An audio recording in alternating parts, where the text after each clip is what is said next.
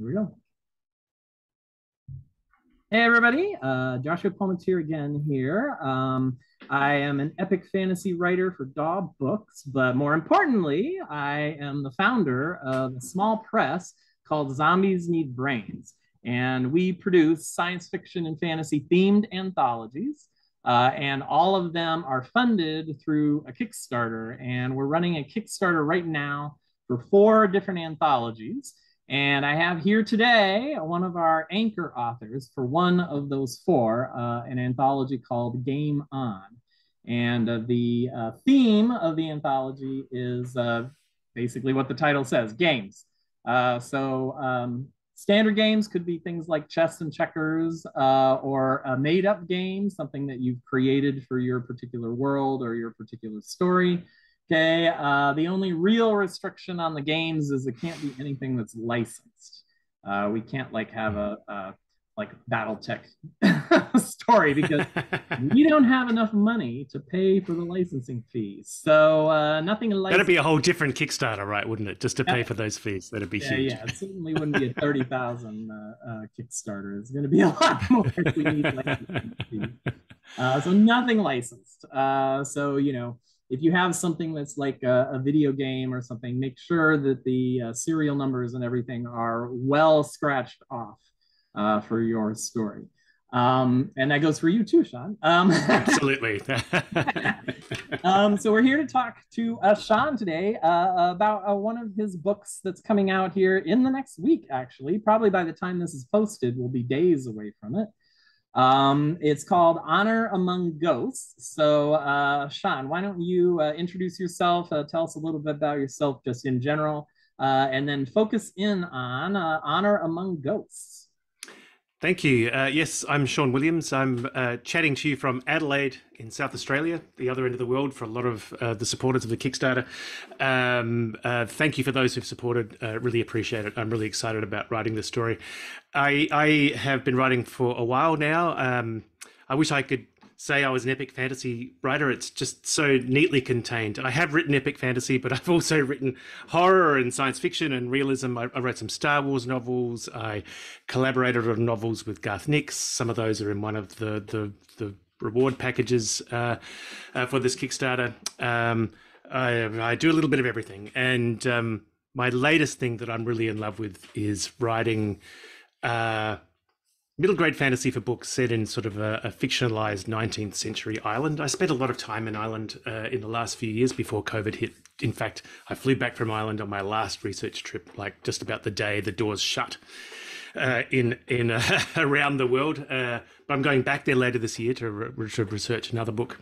And this new book, Honor Among Ghosts, is a side call to the first novel that I wrote in this space. The first book was called Her Perilous Mansion, and it came out March of 2020. And it's about 2 kids who get trapped in a house and can't get out. And it happened at exactly the right time. I think it touched a bit of a chord down here in Australia. And a little bit on the nose. I know, right? I swear I didn't make it happen. It's none of this is my fault. But I have to interject quick because I thought I made it happen because that was the year that we released Apocalyptic. Yeah, right. Of course it was. Yes. But anyway, keep going. We can share the blame. Yeah. So my publishers very quickly said, you know, this has done really well. It got nominated for a bunch of awards and we'd like another one. Have you got one in mind? And I said, yes, in fact, I do have one. And this is the new one, Honor Among Ghosts. And one thing I really liked about the first book was that it was a fantasy novel set in a really constrained environment with a very small cast of characters. Yeah. And that gave me challenges I hadn't really had to face for a long time in terms of world building. How do you show a whole world when you can only see it through the eyes of kids in one space, you know? Yeah. And I was thinking, I enjoyed that. I want to do it again, but I can't just do another house. You know, I don't want to do the same house. But in the first book, I mentioned a village nearby called Lower Rudmere. And I thought, well, if I'm going to go out further into the world, that's the logical next place to go. And I decided that, and I'm South Australian, right? So snow is a really rare thing for me. I didn't see snow properly until I went to Antarctica in 2017. So it was like from dry desert to Antarctica it was a huge shock to the system, and I've been obsessed with So ever since. So I thought, let's snow them in. Let's stick them in this small village, snow them in. 4 kids this time instead of 2. There's a series of thefts around town that appear to be kind of Robin Hood style thefts from the rich to the poor, but the poor people are being blamed for these thefts when in fact it appears to be a series of ghosts enacting these thefts. So the kids have to try and work out what's actually going on and then stop it. So that's Honor Among Ghosts, and that's coming out next week. I'm so excited to have this book out. Only available in Australia, except through this Kickstarter. How's that for a plug? Yes, we have a hook. We have a hook. Yes, there's a bundle where you can get both. You can get both the books. Let's do the thing where they sandwich me out of the view. You can get both of the books as part of that bundle with other books that I've written in that space as well. Yes, so, if people are looking for it, it's the Sean Williams middle grade zombie reward level, and we should specify they're not getting the physical books; they're getting the ebooks. Correct. You can't even get the ebooks in the U.S. So if you want the ebooks, the only way to get them in the U.S. and the U.K. too. Correct. Yeah, just neatly encapsulated in Australia at the moment. So the only way to get them, if you're outside of Australia, is to back the Kickstarter for the Sean Williams middle grade zombie reward level. And then you'll get those, plus of course the anthologies from the Kickstarter itself. That's right, exactly. The all-important item in this project. Not the all-important one. So let's talk about the 4 anthologies really quick. So we're here obviously to talk about Game On, because you're in that one. The other 3 anthologies that we're kickstarting are Dragon-esque, which is supposed to be stories about dragons, but with a little qualifier. They have to be stories significantly from the dragon's point of view. So a little restrictive there. And then we have Artifice and Craft, which is arts and craft creations that are somehow magical. So it can be they're enchanted or they're charmed, but you can go the other direction. You can have them hexed or cursed or something like that. So that's Artifice and Craft. And then the last anthology, the 3rd anthology, is called Solar Flare. And that's supposed to be solar punk stories. So those are the other 3. But we're here to talk mostly about Game On. And Sean has sort of an idea of what he wants to write for Game On. So tell us what your plans are at the moment. So one of the things that we had to do as anchor authors was kind of pick which game we might like to play with in our story. And I picked hide and seek. Is that what you call it in the States? Elsewhere, hide and seek or hide and go seek? Hide and seek. Hide and seek, great, excellent. Because I figure it's a universal game. Everybody's played it. What will that look like in a science fiction setting? So that's the core idea I've been pondering for weeks now. And the way I kind of approach ideas is they usually don't come in a blast out of nowhere. A lot of them come from dreams, like Her Perilous Mansion came from a dream. I had a dream about those kids. I had a dream that inspired the magic system. Everything kind of arose from there over months and months and months. With this story, the idea is hide and seek, but in space. What would that look like? And it's been sort of churning away in my brain for weeks now. And I have a couple of existing universes that I've written into quite a lot that always seem to call me back. One is the world of Twin Maker with matter transmitters, because I love matter transmitters. My PhD is in matter transmitters. I'm obsessed with matter transmitters. There's no story that wouldn't be improved by the presence of matter transmitters. Maybe that's not true. Maybe that's a little bit obsessive. So I kind of was wanting to play with matter transmitters, but a story wasn't coming. So I thought, well, how about I shift across to another one of my universes, which is the Structure universe, which is like a portal science fiction, a maze, an intergalactic, interuniversal kind of maze that connects different. I mean, imagine playing hide and seek in a space like that. Again, a story hasn't really come, although there are lots of thoughts, lots of ideas. I'm torn from one universe to another. haven't been able to settle. And I'm a little bit aware that the deadline is not infinitely far off into the future. No. I need to start thinking about what this story will be. So I'm appealing to the public for help, and everybody. This is open to everybody, my peers and readers and backers of the Kickstarter. I've started a SurveyMonkey quiz that has some questions that will help you help me write the story. For instance, you can even suggest a title if you like, because I find sometimes being given a title and being told to write a story based on that can be really inspiring. You can suggest what kind of character might be there. You can suggest whether it should be an action piece, like a roller coasting kind of action story, or a reflective philosophical story. I expect we're going to get lots of votes for, I can sort of anticipate where these votes might go. But you never know, right? So open ending, closed ending, questions like that, will get me really thinking. And if you want to be credited as a co-contributor, there's that option as well. You can leave your name, and we'll make sure that happens somewhere. Well, in every anthology, we always have at least an author bio, and so minimum in the author bio, but we can also probably put it in the kind of like a byline on the story itself too. Yeah. That's easy enough. So this would be fun. I mean, I love collaborating. I think collaborating is a great way to generate ideas and a great way to learn new skills, and a great way to create stories that you never would have created in the first place. And that's something that I found working with Star Wars and Doctor Who, and working with Garth and Shane and other collaborators I've worked with. I did a collaboration maybe 10 years ago where it was a collaboration through our major paper in Adelaide called The Advertiser. And I created a world and wrote the first chapter of a story. And then every day, a different group of kids in a different school wrote the next chapter.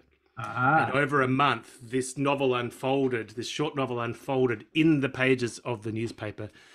So I collaborated with several hundred kids on this story and their school teachers. And it went, as you'd imagine, into some very, very strange spaces. Of course. That's right. But it was an incredible experience collaborating with so many people and trying to make it work for everyone. It was absolutely fantastic. So I've never done anything like this before, though. I've never done a survey and said, hey, I'm going to try and make you all happy. Yeah. And with the knowledge that I probably won't make everybody happy, but I'll give it a good crack. Yes, and we'll put the link when we post this video or whatever. I'll put the link along with the video, and so people should be able to grab that link there and go help you out, figure out what. Yes, please do. Right. Please do. I'd appreciate it. I don't know if I had to choose. The one that piqued my interest the most was probably the one with the portals, playing hide and seek in the universe with all the portals. Intergalactic and all that kind of stuff. So spoiler alert, that is the one I latched on to. But I'm not an editor for this anthology, so true. But you can vote. You can make the story be what you want it to be, and that option is in the lead at the moment. So if you're watching this and you're as passionately into matter transmitters as I am, get in and vote, and get all your friends to vote for it too. You're as bad as with matter transmitters as I am with math. I have that PhD in math, and my next fantasy trilogy is gonna have some of my dissertation research in it. Fantastic. So that should be interesting. What do they call that? New money for old rope, where you reuse stuff again. Yes, something like that. May as well combine all of our passions, right? Yeah, absolutely. Well, I look forward to reading that. I love math too. I think writing next year. Yeah, I'm hoping it's out next year. So yes, so help him out. Go take the poll and weigh in on what you think this story should be all about. If you want to support the Kickstarter, like you said, at the time we filmed this, we were just over 18,000, but we're shooting for 30,000, so still quite a ways to go. And we of course could use the help. So if you want to back the Kickstarter, you can find us at tinyurl.com/ZNB Kickstarter 2022. So again, that's tinyurl.com/ZNB Kickstarter 2022. If you're interested in any of Sean Williams' stuff, he has offered up a ton of reward levels. As he mentioned earlier, he's got a lot of interests in a lot of different genres and stuff. So like there's a reward level for the epic fantasy, and there's a reward level for short stories, and there's a reward level for, well, the middle grade, obviously.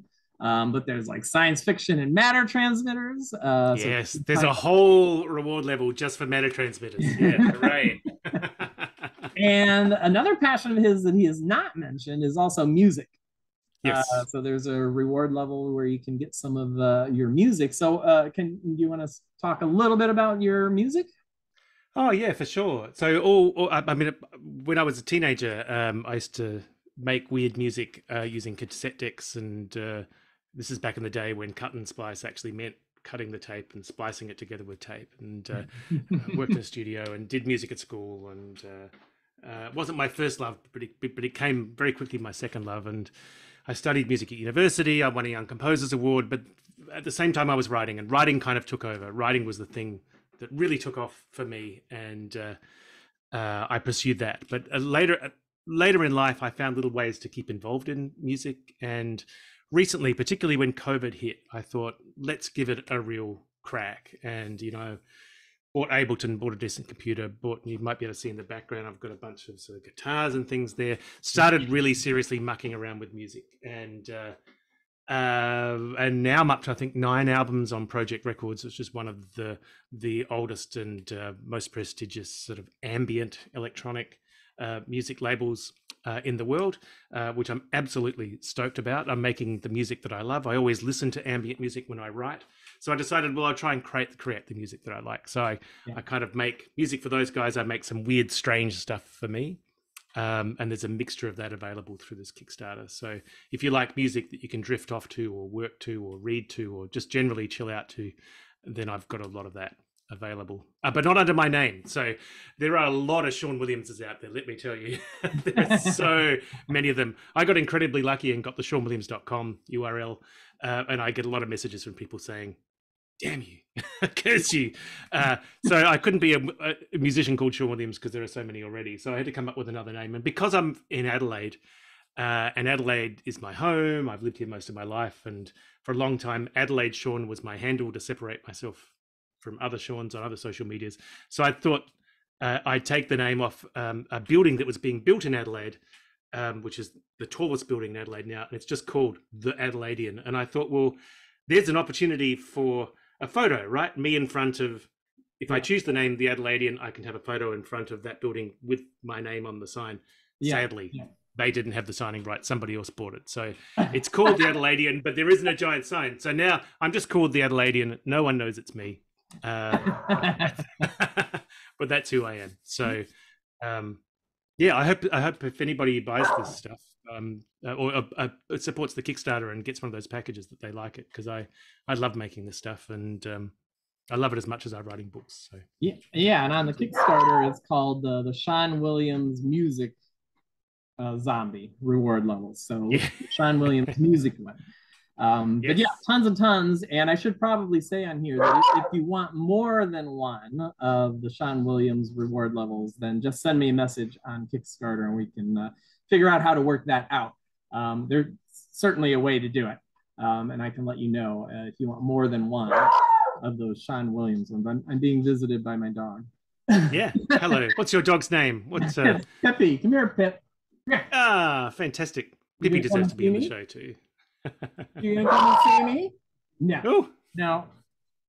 No. She wants to be heard, not seen. She thinks I'm gonna do something to her.